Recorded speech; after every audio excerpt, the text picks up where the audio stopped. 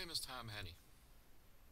Today I will be working with the UniDrive SP made by Control Techniques that has an SM Easy Motion module installed.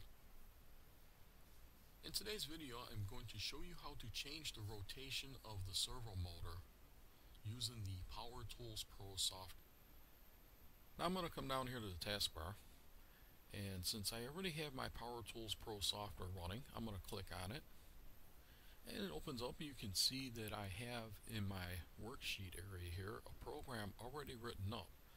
Now I do not want to make any changes here, so what I'm doing is I'm looking for a setting somewhere that I can change the direction of the rotation of the motor. So the first place I'm going to go is in the tree here is under hardware, and I'm going to expand it here. And the first thing that I want to look at is possibly the drive and encoder. So I'll click on that. That opens up this window here. I really don't see anything here that would allow me to change the rotation of the motor. So I'll click on Motor, on the tab for Motor. And I really don't see anything there neither. So I'm going to come over here to the Setup tab and click on here and expand it. Now looking down the tree here under Setup, I really don't see anything that jumps out at me that would actually allow me to make any changes to change the rotation of the motor. Even under Position, Master Units, User Units.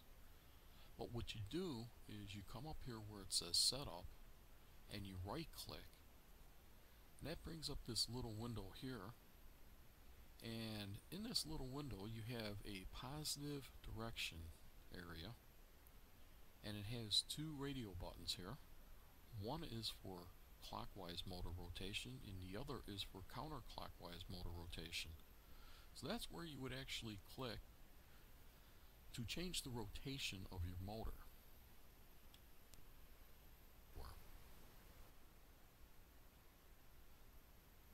I hope you liked my video or you learned something, and if you did, please leave a comment, and I'll see you next video.